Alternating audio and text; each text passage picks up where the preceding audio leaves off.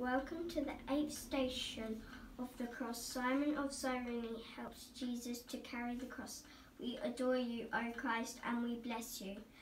Because by your holy cross you have redeemed the world. Our reading is taken from Mark's Gospel, chapter 15:21. A passerby named Simon, who was from Cyrene, was coming in from the countryside just then, and the soldiers forced him to carry Jesus' cross. Simon was the father of Alexander and Rufus. So our prayer. Lord Jesus, you were worn down by fatigue. Be with those from whom life drains all energy. You needed the help of a passing stranger. Give us the humility to receive aid from others.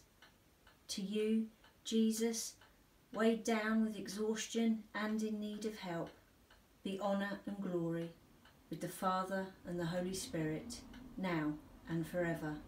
Amen.